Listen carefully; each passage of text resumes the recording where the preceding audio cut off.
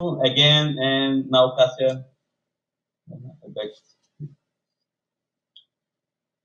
So it is my great pleasure to introduce Ed 2020's first keynote speaker, Dr. Neil Heffernan, who is a professor in Worcester. Did I get that right, Neil? Yes, you did.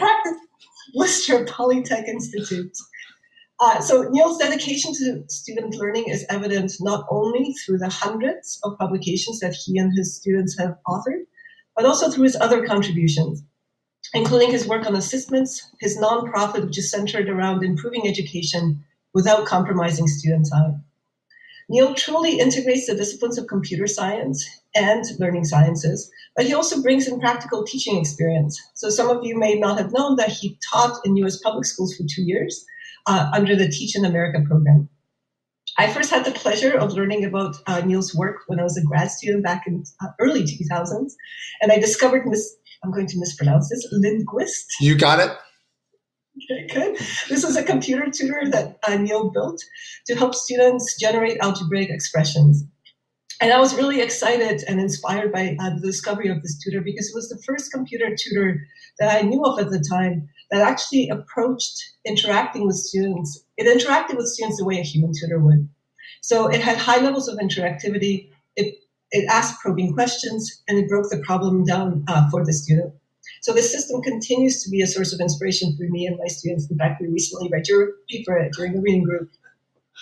So since then, Neil has carried out influential research in a variety of areas with that goal I mentioned earlier of improving student learning. Today, he will be talking about his ASSISTments work, which has received over $35 million in external funding from agencies like NSF, IES, and the Department of Education. So ASSISTments is an online platform that serves two critical functions. One of those functions is to support student learning, but the second function is to help researchers run randomized trials so they can test hypotheses on interventions that support student learning. So the broad reach of this platform is truly impressive. It has been used by over 2,500 teachers in over 14 different countries. The current pandemic situation makes Neil's work into these kinds of online learning platforms particularly timely. So without further ado, please join me in warmly welcoming Neil. Thank you. Thank you, Kasia, and thank you, Rose, and everyone else on the committee. I appreciate that. And Miss Lindquist is down at the other end of the house. Actually, that would be my wife, Christina, and she's the one standing next to me in this photo. Good job on actually Worcester Polytechnic Institute. Actually, I was born in this town of Worcester.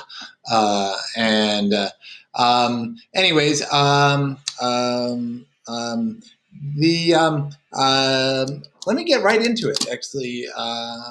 So you did a good job of actually just kind of actually saying, yeah, I'm a professor at Worcester Polytechnic Institute. I run the PhD program in learning sciences and technologies. I've been teaching AI for 18 years. And I'll use AI in my talk a little bit, like in reinforcement learning contexts of bandits or natural language processing.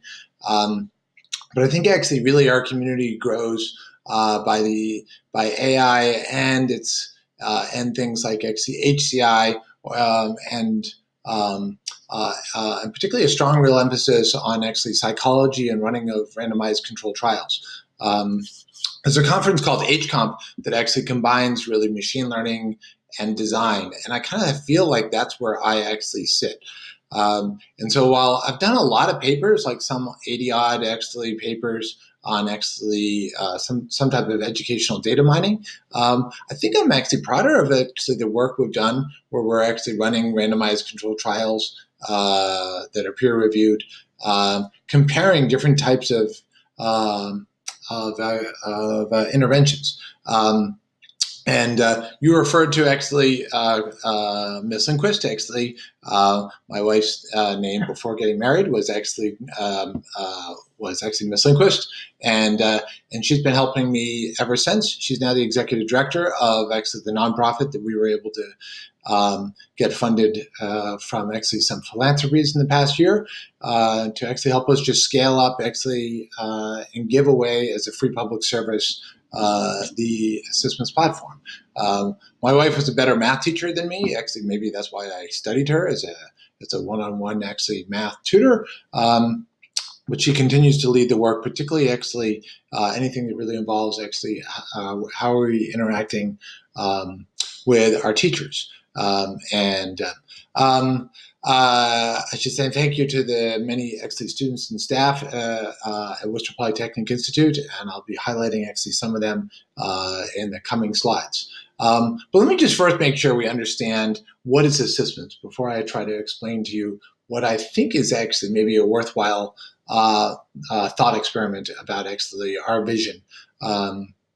So anyways, if you were to go to assistments.org, like many of the teachers that are going there nowadays, there's two big things we actually do nowadays. There's these free open educational resources, okay, that are distributed under actually permissive licenses under Creative Commons. And we use these free textbooks like Illustra Mathematics, Open Up Resources, Engage New York, and Utah Math. Over half of American math teachers actually say they've used some of these actually resources. And so we've been building upon them, taking these, putting them in ASSISTments. And so that's one of the big things we do.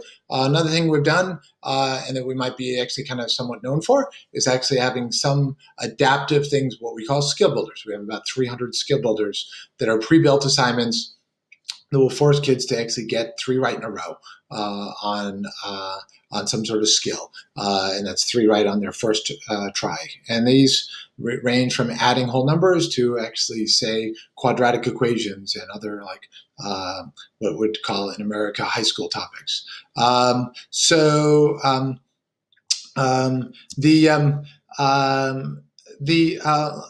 made a little video last night just so you can actually get a general sense. So if a teacher were to come here and they click into, say, Illustra Mathematics, and they click into, say, Unit 2, and they pick on some lesson, they can actually find the questions they actually want to assign. That's really important to my wife and I. The computer is not in charge of actually assigning actually what actually is happening.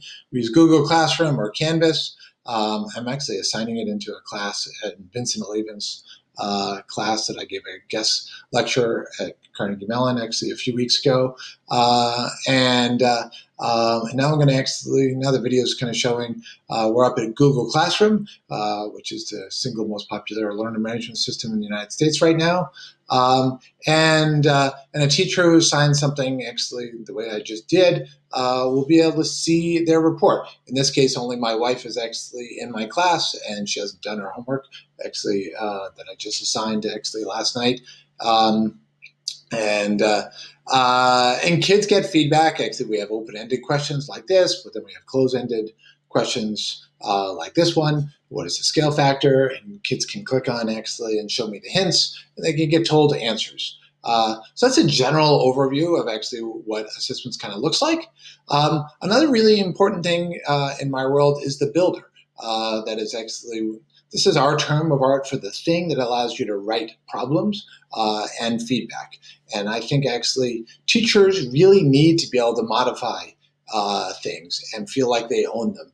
I think it's actually kind of anathema to many actually intelligent tutoring systems or MOOCs, the whole idea that teachers get to actually build stuff actually. But I think actually the reason why we've been successful is we've actually made it very easy for teachers to make their own stuff. And so I actually made some problems last night. Actually, what is 2 + 2? Actually, and typing in the answer 4. A teacher can actually write a hint like count on your fingers.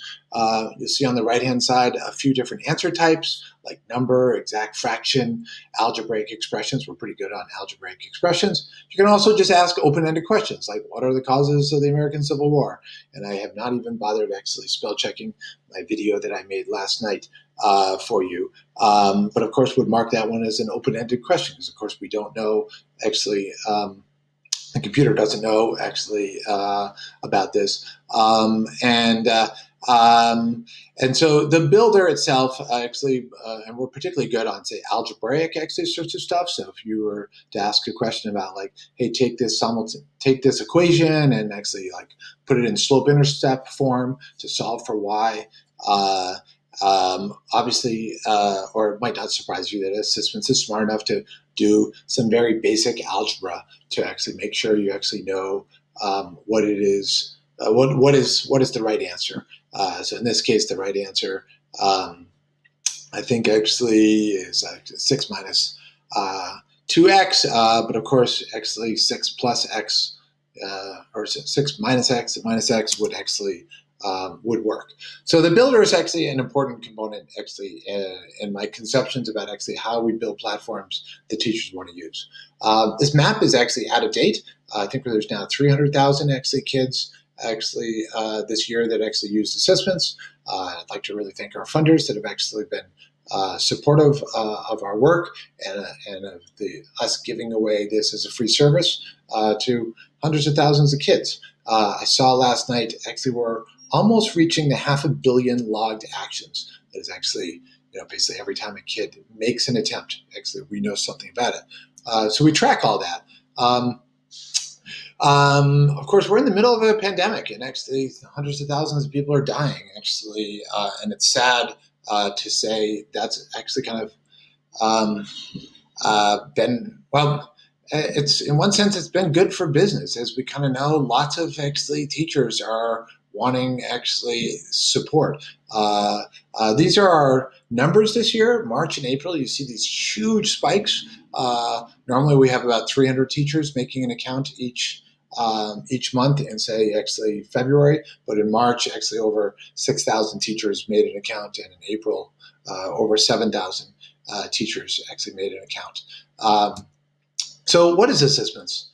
Kids do work on paper, and then they get some feedback via the computer that can be done in groups. And I think it's really important, the role of the teacher in actually looking at work. That is, we think about it as we operate in a space that relies on and supports the teacher. I'm not a big fan of intelligent tutoring systems as if like the computer should be in charge of everything. I love this particular example. This is Miss Rena Razak, actually she happens to be a PhD student with me, but she also is a math department head in the city of Worcester here. And you can see she's going over this problem. If you look really closely at this image, you'll see she's actually, she sees 80% of her kids said 1. And she's actually trying to talk to her kids about what's going on, guys and gals. It's a really simple actually math problem they're actually working on. The students have made actually an elementary actually order of operations issue where they've actually added 4 plus 3 first instead of actually doing it in the correct order. But from our perspective, being able to talk about common wrong answers is really important. And so one of the reasons we don't actually always randomize all the problems is because we want teachers to be able to talk about problems, and so that lots of kids will see in the class, I'm not the only kid in class that actually made the same error. So let me give you actually a compare and contrast, kind of like before and after. So what does business as usual look like actually in this world?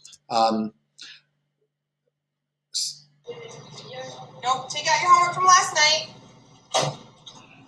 Here are the answers. So you're going to check your answers. If you need to come up closer.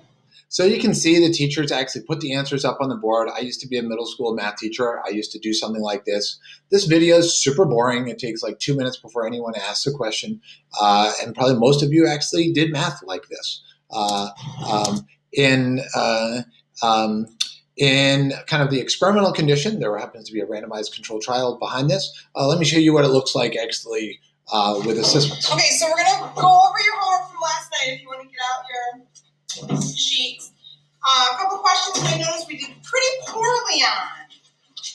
First question we're going to look at is this one here. 3 to the negative second times 3 to the negative 8. Common wrong answer was 1 over 9 to the 10. What's wrong with 1 over 9 to the 10?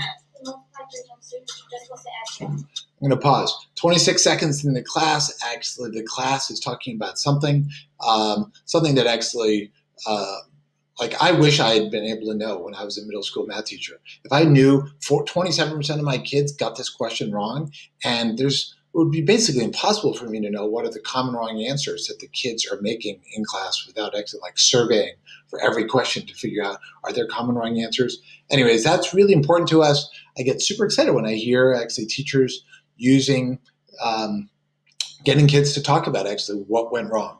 Let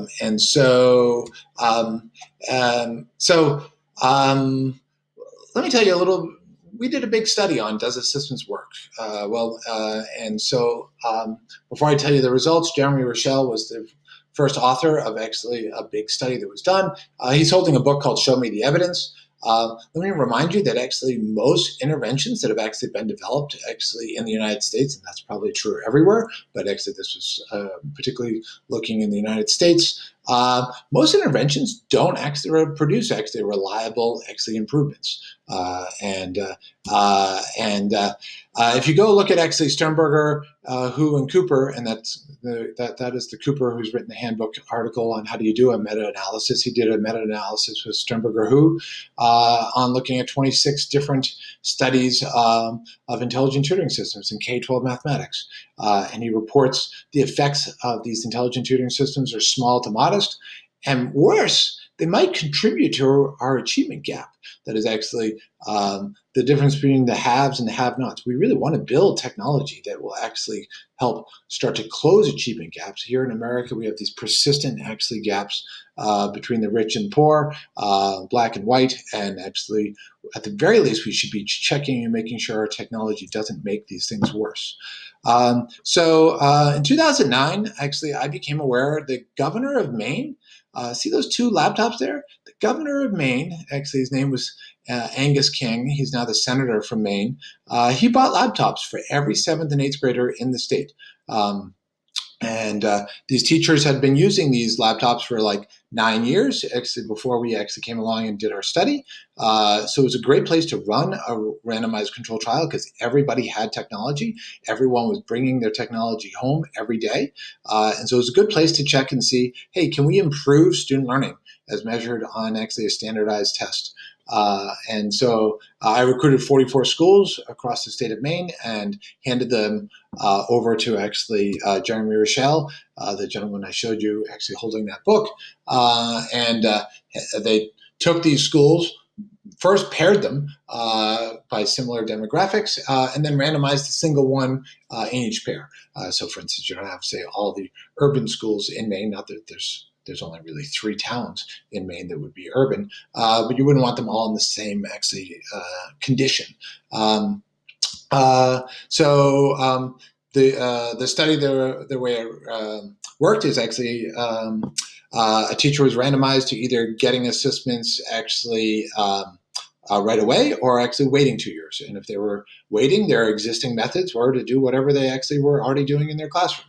But if they were using assessments, they were assigned to the assessments condition, we would actually help them take their textbook work and be able to actually get their homework done online. And they actually can also use some of these skill builders that I actually mentioned. Key thing is the teacher would be able to know which kids are having some trouble, and particularly across items. So like that 4th item that everyone's getting wrong, you should talk about it. In order to do this study, we actually said whatever textbook you're using, we will support. So here's just page 48 from actually some proprietary textbook owned by some big publisher. Teachers are assigning questions from that book. Kids are doing it on paper. They're then actually putting their answers into assessments, getting feedback on it. And let's be clear, in this study, there were none of these fancy hints or scaffolding questions that I'll show some examples of. Kids just got immediate feedback, and they were able to find out if they were right or wrong. And our skill builders, there were actually these things called hints that would actually break problems down. We sometimes call those scaffolding questions. A skill builder, they had to get 3 right in a row. So the image here of these 3 checks in a row is actually showing actually a child who had to do 5 problems before they got 3 right in a row. And teachers actually got reports to monitor what's going on. And in particular, actually, we would cut a child off if they're working on a skill builder and they actually did not actually get on a roll by 10 items, we would actually say, go talk to your teacher and you can come back and try again tomorrow. We would inform the teacher that this child exceeded their daily limit, because otherwise the computer is just going to keep saying the same stupid set of hints actually at them actually for the 11th and 12th and 13th item. This is a picture of Jeremy Michel in 2016 when you still actually wanted to get invited to the White House before Donald Trump came along. He's actually presenting the results. I encourage you to go take a look at the paper in the ARA Open by these other colleagues. The three main findings they actually found out. Teachers reliably change their practices. If you give them these tools, they actually do something different. They go over homework differently. They wind up actually focusing on a very small number of problems from homework, and they go in depth. Two, we actually had big, actually almost doubling of student learning above and beyond what you would expect on this Terra Nova test that's sold by McGraw-Hill, this standardized measure. And we actually, remember actually how Sternberger, Hu, and Cooper, actually I was telling you about, actually found these things that actually might be exacerbating achievement gaps? Well, if you took all the children actually in the study, split them out by actually on how they were doing in the prior year's actually test, on their 6th grade math test, kids that were below the median, they gained a huge amount, actually well over actually 2 grade levels worth of actually instruction. Kids actually above the median, they still benefited. The treatment group actually was still better, about 40% better above and beyond what you'd expect. So my wife and I are super happy that we actually we developed something that is actually helping close achievement gaps. It doesn't close them completely, but it actually starts moving in the right direction. And so we're happy about that. There's not too many things that actually have been shown to work actually in the United States, as I alluded to. If you go to the evidence for ESSA site, actually, there's only 5 actually middle school math programs that actually have actually strong evidence of effectiveness. So how is actually this different than actually some actually things you might have heard of? There's a bunch of commercial products like Carnegie Learning's Mathia or McGraw-Hill's Alex or IXL. And these things are kind of based on the premise that actually, hey, if a student can learn something, like, do we want to hold them back? It sounds like a bad idea to actually hold kids back. Let's let them actually go on and learn the next thing. I'm here to tell you that's a really I hesitate to say a dumb idea, but I'll call it a dumb idea. It's the idea that actually the computer should be in charge. If you go into some of these classrooms, you will see that actually you go to some computer lab actually here in the United States. Some kids are in chapter 2 of the textbook. Some kids are on chapter 23, and the teacher just taught chapter 11. Like, there's no connection between actually what is happening in the classroom and what is actually happening in the computer. And I think that's actually a travesty, because what we really should be trying to do is optimize the whole connection. That is the human, that is, we call them a teacher. They actually have a really strong role, and they actually can do stuff. It's not just the computer that can do stuff. So anyways, we like to think of actually a good thing to be thinking about is teacher pacing, actually, as opposed to self-pacing systems. But I want to just switch gears and tell you what my longer-term vision is. So my real vision on ASSISTments is I want to figure out how to crowdsource educational content, actually. And I built a platform that allows many different ways of running randomized controlled trials, like an evaluation engine. And when I say educational content, I mean content for students, okay, like hints and explanations, scaffolding questions where we break problems down into steps, the way I actually watched my wife actually as a human tutor break problems down into steps for kids, or say YouTube videos. But then there's also, we want to crowdsource stuff for teachers, that is instructional recommendations, new problems, and the mappings of problems to skills. I'm going to tell you about some of the work we've done. We actually have some actually impressive work, but to a large degree, this is an unfulfilled vision that we're working on. But it was really inspired by this guy. Chris Siege is his name. He's a teacher in Gorham, Maine. And if it looks like my jaw is dropping, I'm actually getting told, Crystal Siege, you used my system and you wrote actually int messages for every question in your proprietary textbook, but I was too dumb to have actually imagined that anyone would do that. So other teachers that were using that same textbook could not say, hey, I'd like to look at Mr. Lesiege's stuff. I'd like to adopt actually his content. Remember how I told you for all those textbooks, we didn't write any hint messages? Well, we have guys like this that did. And it's inspired me to think about actually what we could do with this. And so one of the reasons why ASSISTments needs to be free is kind of like, why is Wikipedia free? If Jimmy Wales, the guy that created Wikipedia, actually were charging actually Encyclopedia Britannica for this content, no one would contribute to Wikipedia. And so we've actually tried to build out our platform that allows teachers to actually share their work. I also found actually this teacher, Megan Hupska, who actually wrote an article in the National Council of Teachers of Mathematics magazine, where she was also like using my system to actually put in videos and then actually kind of saying kids are able to persist actually longer. So this inspired me to really think about our crowdsourcing work. And so I'm going to tell you first about actually some work we've done on crowdsourcing hints and actually explanations. We won't be doing scaffolding questions quite yet, actually, but we're going to be doing this soon. But I was fortunate to actually ask the Office of Naval Research for some funding, and they actually supported actually myself and my PhD student, actually Mark Standerporn. And what he did is he actually made it stupidly easy for teachers to actually go and hit these little buttons. I want to write an explanation or hint. So teachers could actually write their own explanations really quickly as they are assigning content. And if they did, actually, they could actually write it. An explanation to us is actually will tell you the answer, and a hint is typically a series of hints. I'll give you an example of an explanation.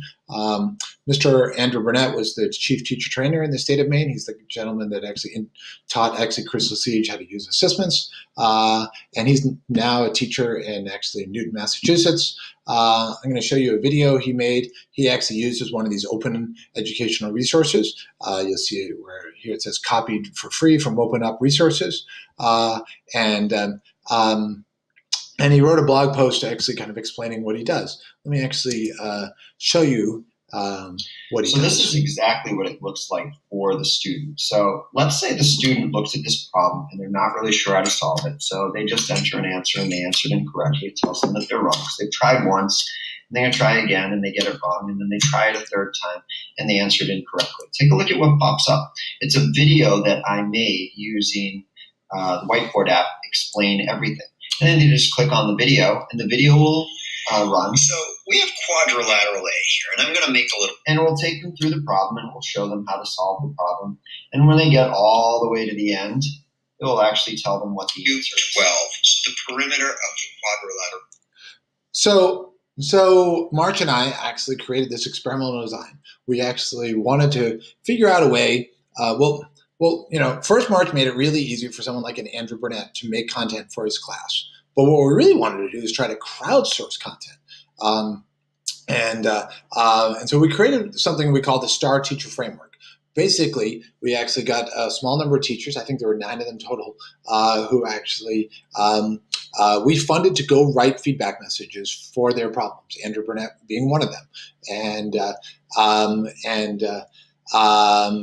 these were basically people that actually Neil Heffernan actually picked. These are people that actually we kind of knew their content wouldn't embarrass us. So new teachers were coming along and assigning, say, Open Up Resources. They would actually get hint messages from one of these 9 actually teachers. When you think about it, it's a really good chance this actually might not work. Let's be clear, we really care about learning. That is actually, we don't care whether they get problems right or wrong. Of course, an explanation will tell them what the answer is. We care about how they do on later problems. So we came up with a way of running a randomized control trial where actually, with a small random probability, actually if there was a teacher assist message, actually we wouldn't display it.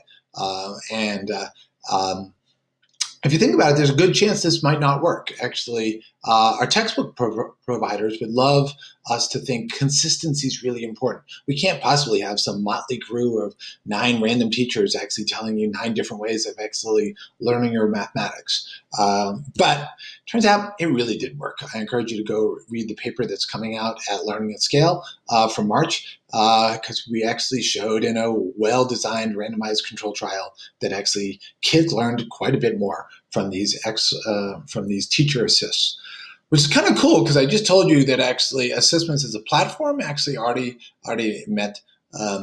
was actually shown to be effective, and that was actually with no hints. And so by actually crowdsourcing hints, we were able to just make things just strongly more effective. The other really cool thing that March showed is actually we found more teachers like Mr. Lesage. We had 146 teachers actually use this teacher assist thing of making actually hints or explanations.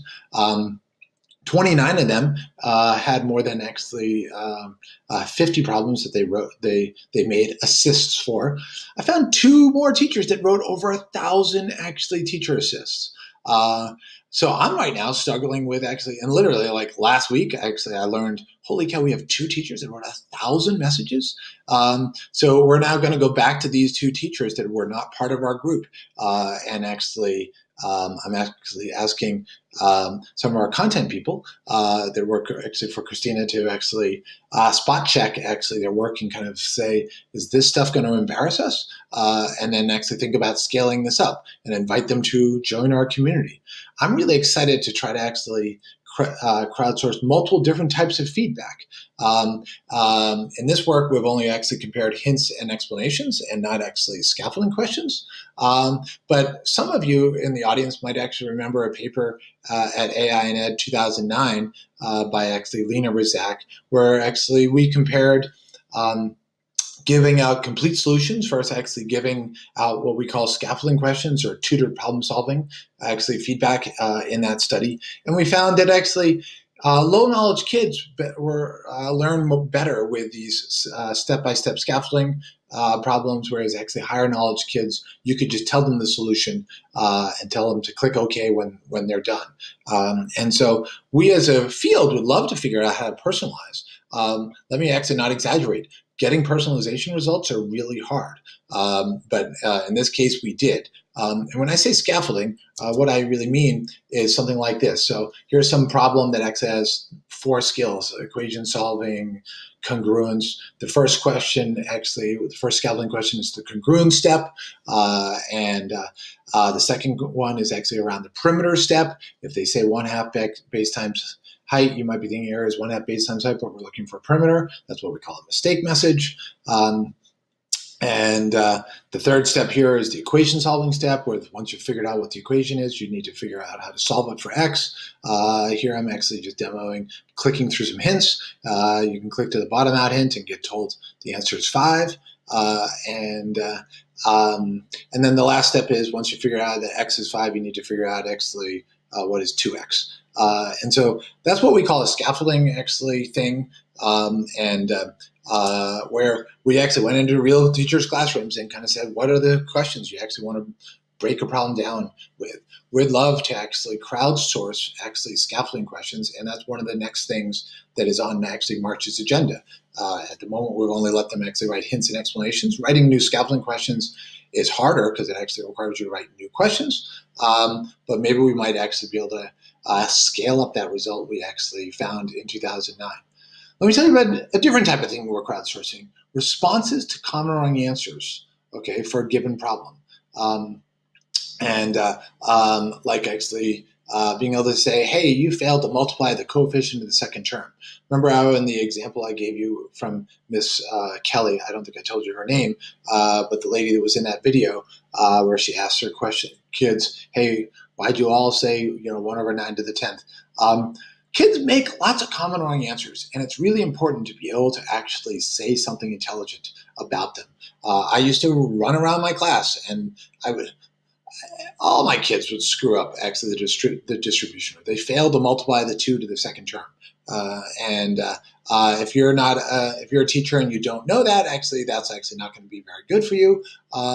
And so we right now are building out infrastructure to try to actually crowdsource what are the messages that we should actually give in response to that. I'll tell you something else we're trying to crowdsource.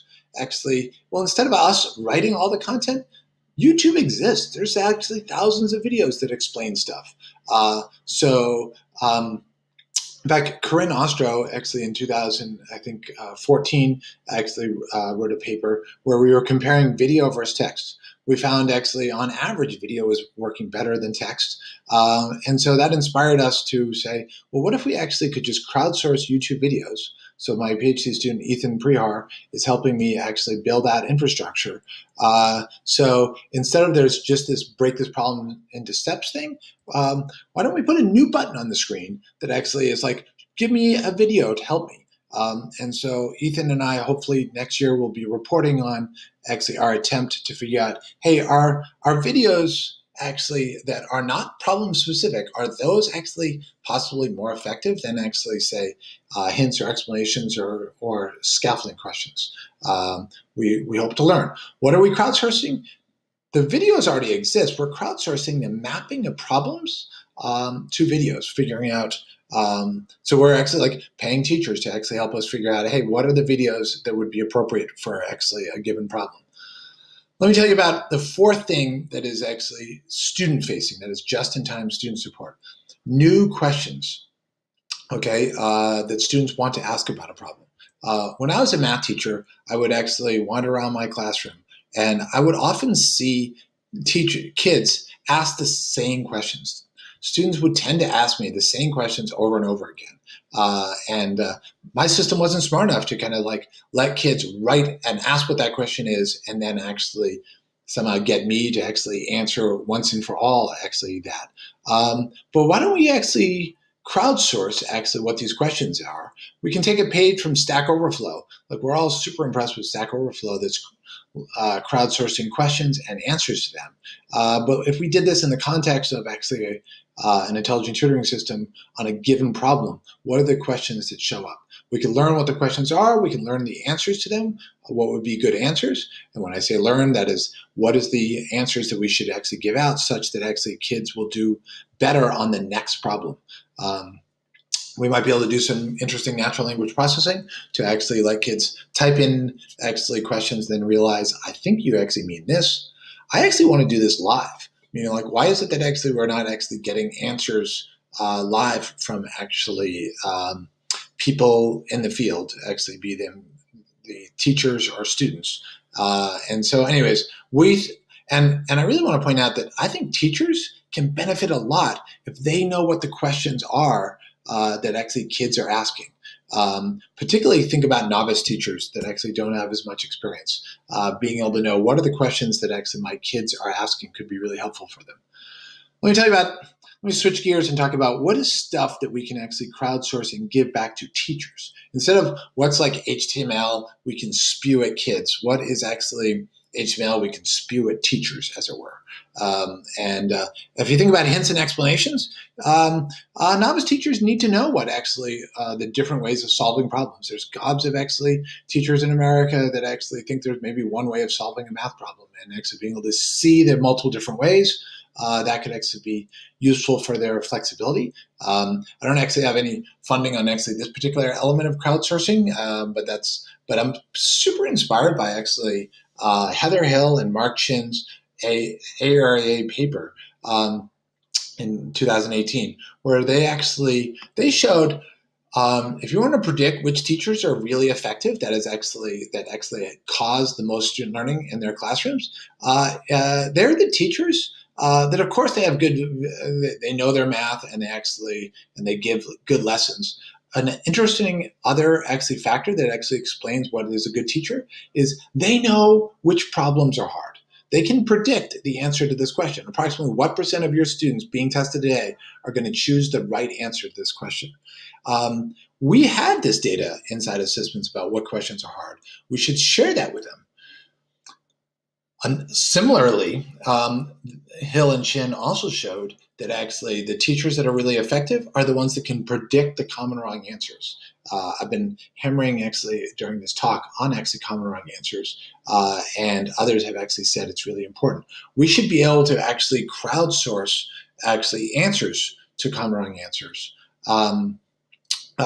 Here's actually a screen of ASSISTments where a teacher can actually pick and assign stuff. Let me actually show you something that we don't show. This little green blob, actually, I mocked up for a grant that I still haven't gotten funded yet. But I know which questions are hard. I actually can tell them 65% of actually kids in the past have gotten this problem right. I wonder if teachers, when they're actually, one of the bad things you might think about letting teachers actually pick which questions to assign, maybe they pick actually the really easy ones or they pick the really hard ones. So what if we could actually support them in their question picking by actually telling them, hey, you picked all the easy ones? What if we could actually tell them 38% of kids actually that got this wrong in the past actually said 405? And what if we could even tell them, hey, by the way, that's because they've confused the diameter and radius in this math problem. Novice teachers could probably really benefit from that. And so we right now in this EIR project that actually my wife actually wrote this grant. Actually, that's a particular U.S. Department of Education grant. We're crowdsourcing. We're paying teachers to make teacher-facing messages like, hey, it looks like lots of your kids failed to multiply the coefficient of the second term. I like to show my students an area model that makes it clear why the distribution rule works. Here's an example of the area model. We want to take teacher ideas and share them with other teachers. And that's what our crowdsourcing there is about. All right, let me tell you yet another way we could actually crowdsource something. How about teacher support on comments to open-ended response questions? I alluded to inside ASSISTments, you can write an open-ended question like, what are the causes of this American Civil War? Turns out we had 3 million actually responses last year of open-ended responses. Only 10 to 15% of them actually get graded by a teacher. Like, teachers don't really grade homework actually, and they probably shouldn't be grading it because it should be a formative activity. Even fewer of them actually will tell a student actually what's wrong with their explanation. So we have all these kids explaining stuff and we don't give them enough feedback. Well, what if we could steal a page from Google Smart Reply? So those little buttons at the bottom of your email that Google is saying, hey, do you want to respond really quickly, like with something like this? So I and one of my students, Anthony Botello, this is actually a screenshot of actually a grant actually we wrote. Where we're like, we have Sachi, Ganji, and Wei. That's not their real names, but these are real answers to some open-ended questions. Sachi actually gave a really good explanation of actually where the break-even point is in a simultaneous linear equation, actually sort of thing, to say you should use mountain charter if it's less than 100 actually kids, actually, otherwise you should use snowbird charter. Wouldn't it be great if the stuff on the right is actually what actually ASSISTments gave back to teachers? And we said, we think you probably want to give this kid a 4 out of 4. You probably want to actually say something good. Whereas Ganji, the second kid, you probably actually want to give a 0 to and say you need to put in more effort because actually you seem to really fail to even understand this is a system of simultaneous linear equations and you can't just say mountain charter is better and with no rationale. And this Wei kid is actually probably deserves 2 out of 4, and actually she's figured out mountain charter is better if there's 72 kids, but what if actually, is that always true? So wouldn't it be cool if, like Google Smart Reply, we could actually give out comments? Well, how are we doing on this? So Anthony Botello and John Erickson and some of my students, they've kind of shown we can grade kind of well. Meaning we can actually predict actually what the score is going to be. And we're working hard on trying to actually figure out what are the comments that we could actually reuse, kind of the way Google Smart Reply actually winds up actually, saying yes or no. They're reusing things. Can we reuse explanations from one, can we reuse teacher comments that the teacher wants to give to one kid for others? So Anthony actually has a small group of, I think, 9 teachers that are actually reading kids' open-ended responses, writing comments, and then I think right now he's actually running a randomized control trial where we're actually now giving out these comments. I asked him, how are we doing? And he says, I think our comments kind of suck right now, Neil. I don't think you used that term. But I think we're getting better every time we actually give out actually some options to a teacher. Let me go back to the screen. If a teacher says, none of these 3 comments are any good, and they hit this little button saying, I don't want to do this, that's a good reinforcement signal to us that says something's wrong. So what are we crowdsourcing? We're crowdsourcing teachers' opinions of students' text. That helps us do auto grading. We're crowdsourcing these teachers' comments, and then we're crowdsourcing teachers' judgments of them. And in the end, we actually have a machine learned model that can suggest which comments to give.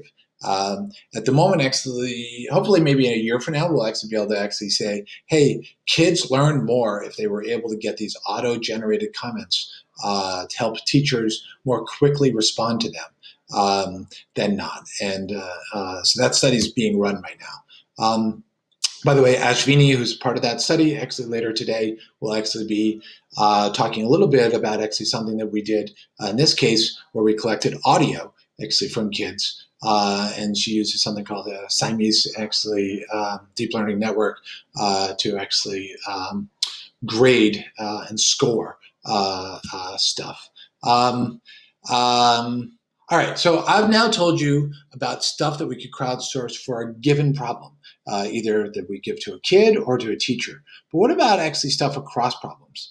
And so I want to tell you about a model of student affect.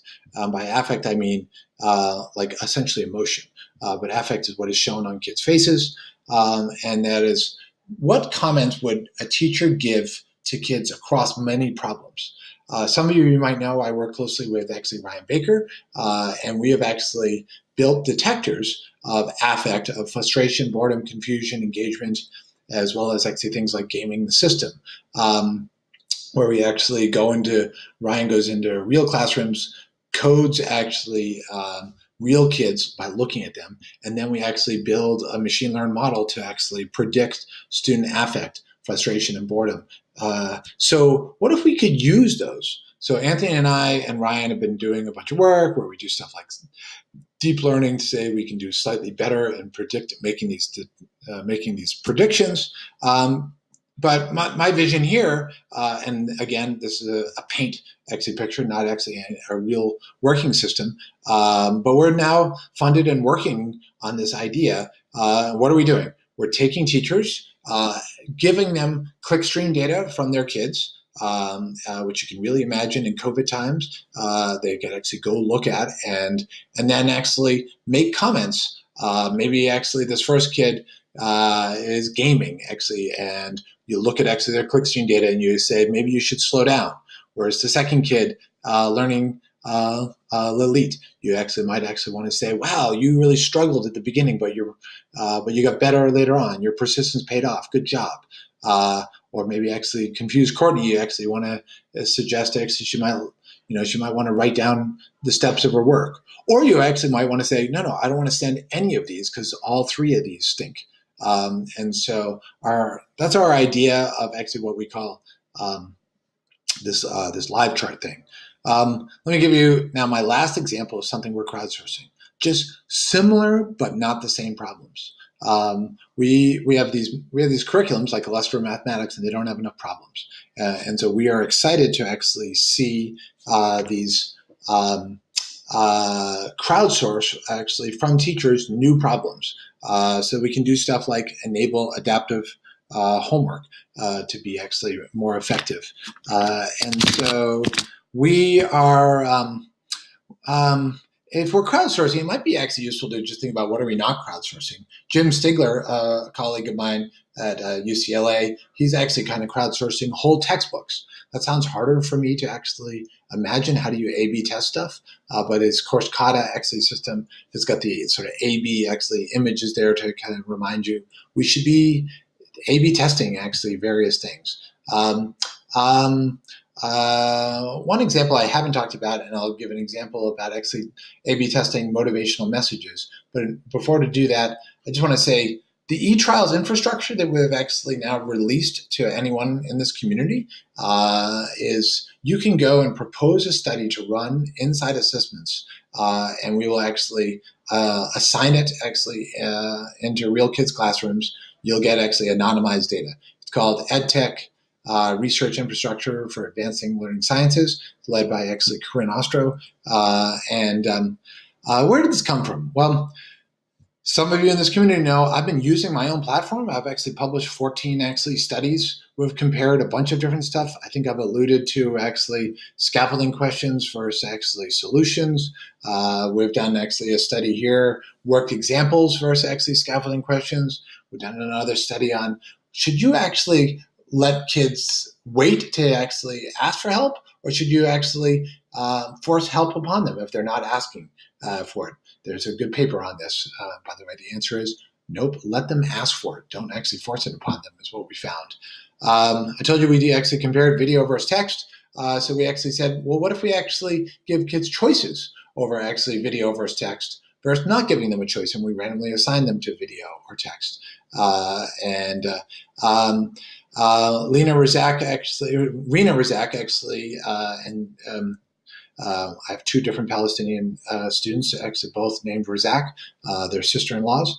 And so this is the woman that you saw a picture of, not to be confused with the person that wrote the 2009 paper with me. But anyways, we have a poster session later today where we're actually looking at a type of feedback, and we encourage you to come actually learn about that. So e-trials got started by me actually running studies with my own students. I then started actually working with other universities to run studies. Like Sydney DeMello and I actually worked together with Kim Kelly, the teacher that was actually in that video, to look at actually comparing two different actually videos. One actually motivated around actually Carol Dweck's mindset theory versus Pekrin's notion of actually the value of mathematics.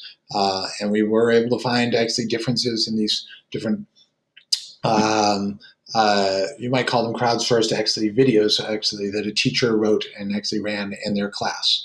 If you were to actually build a study, actually there's a bunch of videos we have where you can learn how do you build a study inside ASSISTments. The key thing is we have this choose condition that actually allows randomization to happen, so you actually can do that. If you are interested, actually, I encourage you to take a look at some of the studies that have now come out. I'm super proud of the fact that we have 9 studies that have been published by others using this platform. I'll take Emily Fife. She did the first one in 2016. She was a student at Vanderbilt at the time, and she really was interested in this particular. She was thinking high knowledge kids shouldn't get feedback. I think she was proven wrong in this paper. But as we do e-trials work, we're always actually trying to run a third condition, which is what is the best thing we have so far? So we can help the researcher run their study, but we can also learn as a platform so that actually our control conditions get better. If you're interested, I encourage you to go take a look at eTrials testbed.org. And if you actually comply with our institutional review board and your institutional review board to get your studies actually properly overseen, you will never get anyone's name, but your data will become, after you've pre-registered actually your study, your data will also become actually publicly available 1 year later. So anyone can see what it is that you did. I'm super proud of the fact that we have 37 papers that I know of that other people have used our data sets. I'm particularly proud of actually Anna Rafferty's actually paper number 34, where she actually is using our released actually experiments. So Adam Sales, who's now becoming a faculty member at WPI in the statistics department here, and Anthony and March, we've actually released actually 22 experiments, and we're trying to actually use deep learning to try to figure out, can we do a better job of predicting who would benefit so that we can then actually decide which condition should we actually put actually kids into. I get really excited about this because it combines our interest in doing educational data mining, but also with experimentation. I think prediction in and of itself is kind of easy, and we actually want to combine prediction and action.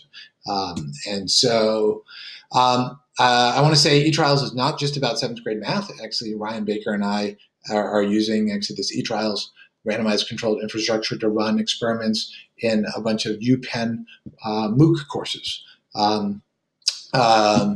Most of those stuff where I've talked about so far are where teachers are unaware. They're embedded studies, mostly in our skill builders. If teachers have to be aware, we call that an orchestrated study. That's more costly for us to do, but we've actually helped two different researchers, Walkington and Otmar, actually take their own ideas. I'll give you an example. Candace Walkington, she's actually basically works with done all these small scale studies in sort of lab studies to kind of show if you actually give math problems that coach the math problems in an area that kids care about, they learn more. So she's working with actually vocational high schools, and she wanted to be able to let kids write problems for their vocational area. So if they're in auto shop or cosmetology or health science, what if the math problems were actually arranged like that? So I was part of this grant. I actually helped her build that infrastructure for kids to write their own problems inside ASSISTments. And so new researchers who want to actually take advantage of that actually will be able to use that infrastructure going forward. Another study that actually Aaron Otmar actually wrote, and I now realize I forgot to actually title this side, but some of you might actually know about Vincent Alavin's work in actually evaluating DragonBox. Aaron Otmar has actually built something that's kind of like DragonBox, but she thinks is better. ASSISTments actually is part of the mix where we actually are running our pre-test and post-tests across actually gobs of actually classrooms, as well as actually conditions, some control conditions, an immediate feedback control condition and a delayed feedback control condition. And so anyways, if you're excited about this idea of actually using our platform, I encourage you to get on our mailing list.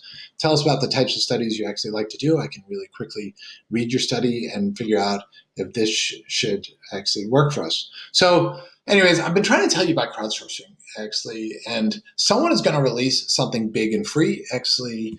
We all kind of know like Stack Overflow and Reddit and Wikipedia are crowdsourcing. If I was in a group of math teachers, over half of American math teachers actually are using teachers paying teachers. I think there's something wrong that teachers are having to pay for content. I think we can crowdsource this stuff. I want to give some shout outs to some people that I think are doing some really important work, like Paul Denny, Hassan Kosari, and actually Samir. Actually, they're crowdsourcing stuff from kids to share with other kids. I don't think at this point they've actually kind of hit the nail on the head and actually been able to show they can cause better learning because of this, but actually they are doing some really important work. Some people like actually Joseph J. Williams and actually Jake Whitehill have actually been able to use Mechanical Turk to actually crowdsource stuff from Turkers and then actually use other Turkers to kind of see if kids learn from that content. Yoo-Ho Kim is actually a gentleman that I encourage all of us to pay attention to in Korea, who actually is really actually working hard on these problems. And so I don't want to pretend actually this idea of crowdsourcing is new. Actually, in fact, they came up with the term learner sourcing, which I really like. I was just reading actually in Bob Slavin's report that the United Kingdom next year is going to spend $1 billion due to COVID on giving out one-on-one tutoring. And the Netherlands are doing something similar. How can we use all this energy that's going to go into actually one-on-one tutoring? And if those are things like in like some Zoom or Google Hangout like thing, how can we actually reuse something? Like if there's 20 or 30 minute actually long Zoom sessions, it's going to be hard to imagine how do we reuse that content. But I have a vision. My vision is that actually we should be able to actually tutor kids, but also get better as we go. And so just imagine Gabriella as a freshman. She's born in the South Bronx. She's the first person in her college family to go to college. She wants to become a material scientist, but is lacking some self-confidence. She's taking a University of Pennsylvania actually MOOC course. And as she hits some topics on integrals, she struggles. on the first 2 questions. And she considers going to the discussion forum and asking a question. But then she sees a button. Imagine there's a button on the screen. Ask the teaching assistant. She types in a question. And Shanice, the tutor employed at the university, sees that question and provides an explanation. And Gabrielle is then able to use that explanation and solve the next problem. And so in the background, the AI should log actually the question and the answer and the context and the details of Gabrielle's performance, so we can figure out, hey, is this answer of Shanice's actually any good? So like maybe the next morning at 7 a.m. When all the other human tutors are offline, and some kid, Marcus, actually asks a similar question, we should be able to actually figure out of the, say, 40 questions that we've actually crowdsourced that we know answers for, we could actually ask Marcus, hey, are you asking about A or B? And Marcus realizes, oh, question A is really just a different way of actually asking what he just actually asked. And then Shanice's answer comes out to Marcus. And so I'm excited to think that we can learn actually from real tutoring sessions online. And anyways, that's my big hope actually. And we're working hard on trying to use some reinforcement learning techniques to kind of like, I don't know, automate actually how chatbots actually work. And so anyways, that is my talk, and it's now time for questions. Thank you so much, Neil, for that super interesting talk. Thank you for chill clapping. Thank you for chill clapping. Thank so you. The way Q&A will work is that I read questions. The audience is welcome to vote on questions, so those will show up sooner. We are a little bit over time, but I think we have time to have some Q&A. Is that correct? Checking with the organizers. Perfect. Okay, so I'm going to start. Since there haven't been votes, I'm just going to start with the order that they were asked. So the first question is from Vincent. And Vincent says, regarding teacher pacing, it sounded like you were advocating keeping all students in sync. But when some students naturally go faster than others, perhaps I missed something. Yeah, like I think actually we should actually have like our skill builders do a little bit of adaptivity, but we actually don't want to actually let actually what is going on in the computer be disconnected from the class. And clearly we need to actually, some kids go faster than others, and so figuring out how to balance that, I don't think actually the intelligent tutoring system community has done a good job. I think they've actually erred on the side of the computer is in charge. And I'm kind of arguing I don't think that's a good idea. Vincent might want to follow up on that, but I don't see a follow-up here. So I will go on to the next question. And I apologize, I hope I'm pronouncing this correctly, from Karishma, who said, Karishma Galani, who said, what are your thoughts on the EdTech crowdsourced company Brainly? Have you heard about Brainly, Neil? I don't, so I'm sorry, I can't say anything about that. I frankly hadn't either, and I madly Googled it. That all I know about it is that it's a company that crowdsources feedback from teachers, so it sounds relevant. Okay, I will check it out. I think actually the young PhD students in the audience should really be thinking about like what is the role of crowdsourcing going forward. Actually, I've kind of shared my little thoughts on that, but actually, I bet actually some other smart people are going to figure out how to actually do this even better. Okay, thank you. So the next question, and again, I apologize, I'm probably not saying the names correctly, comes from, and it just bounced off my screen, from Hailing Lee. Well, it bounced off my screen. There's lots of questions pouring in now. Have you tried to use crowdsourcing methods to automatically score open-ended questions?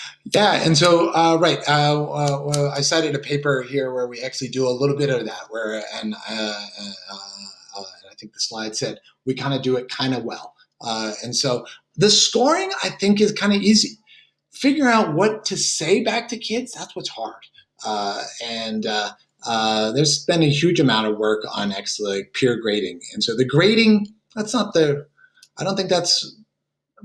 encourage actually the young folks in the audience to actually not focus on just grading actually and scoring, because I don't think that's the hard problem that we need to solve. Okay, thank you. By the way, Vincent did follow up. He agrees with you. He also, that balancing is important. He also points out the question by Matthew Bird seems to relate to this, so I'll read that next. Okay. Question by Matthew Bird says, and excuse me, they bounce off the screen. I haven't found a way to stop that yet, which means there's more questions coming in, which is good. The question is a bit of an application question. Earlier you mentioned having students at different points in the class based on their skill level. Some schools take that concept and apply it to the entire grade level, like Can Lab School. But by doing so, they're no longer compatible with the rest of the system. No GPA, no grades, etc., for students to submit to colleges. How do you create useful, large instructional changes if the rest of the system requires that you need to be compatible with them? Yeah, I like, you know, this, there's this tension, right? Like here in America, we're screwing over a lot of kids in America, actually, and not giving grade level content, right? Actually, when I was a teacher in the city in Baltimore, we were really dumbing down stuff, and kids have been screwed for years, and they didn't know how far behind they were. And so figuring out how to use technology to help bring kids up a little bit, but yet actually also have them synced with their classroom is the real tension. There's like this group, actually, School of One, actually it was called, I think it's now called Teach to One or something, where they actually try to regroup kids every day into different groups based upon actually their data. That doesn't seem like a plausible, actually real model to me, but the general idea of actually how do we actually get kids to actually encounter grade level content and not actually just get actually like given dumbed down stuff because they're a little behind, but yet provide a little bit of extra support so they can actually succeed at that. Like, I think that's the trick that we actually need to devise. And I think that's what I encourage people to try to figure out how to work on. Because kind of the way we do this, particularly like in the community colleges here in America, where if you didn't do very well, we actually just force you to take algebra again at the college level. That's probably not a very successful technique. How do we help kids move forward, actually? And I think some amount of adaptivity is important, but I think actually helping actually kids have real teachers actually connected to them on a daily basis seems like really important. And I think we've kind of forgotten that in the intelligent tutoring system, AI, and ed community sometimes. And that would be at our peril. Thank you. Claudia and Maddie, I'm going to leave it up to you to cut me off. Otherwise, I will continue reading questions. All right. So the next question comes from Kashika Pomska.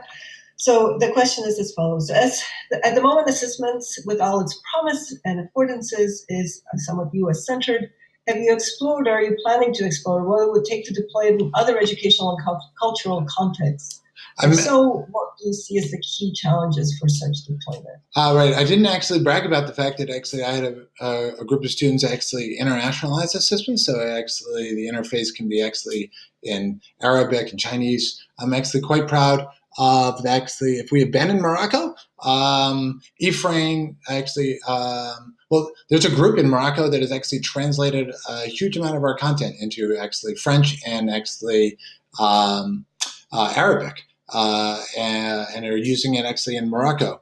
I haven't spent a lot of actually time on actually trying to figure out how to actually make it really work in these more international contexts. Like, it's hard enough to just actually figure out how to actually make assessments work well in U.S. schools. But I'm proud of the fact that we give this system away for free, and actually others are able to build their own stuff that they see value in. Thank you. So I think there's time for one more question. There's a question that came from Bruce McLaren, and Bruce says, can you expand a bit more on the work you and your students have done with video hints and feedback, especially the project where you will crowdsource videos for hints? Is that work to be done or published? What are your research questions for this work? Yeah, so I alluded to that learning at scale paper that Mark Stenneporn and I actually just published. Some of those were videos, actually, that were crowdsourced. Some were text. We actually still don't know, actually, hey, are the teachers that wrote video hint messages, are those more effective than the teachers that wrote actually text messages? We don't know that yet. I'm hoping we'll be able to say something intelligent about that in the future. In fact, the data set is actually released, so people can actually study that, but we're going to take a look at that. I kind of suspect that I bet we'll actually find for lower knowledge kids, actually certain types of things like video or step-by-step scaffolding is probably going to be more helpful, whereas high knowledge kids will actually more cut to the chase sort of approaches actually might be effective, but at the moment that is speculation. And it seems like some domains might lend themselves better to video presentation than others. I'm just thinking about programming. When we code trace a program, it's a very dynamic process. And so seeing it in video as it unfolds is really beneficial, where sometimes it seems like having a more static presentation might be just as good. Yeah, I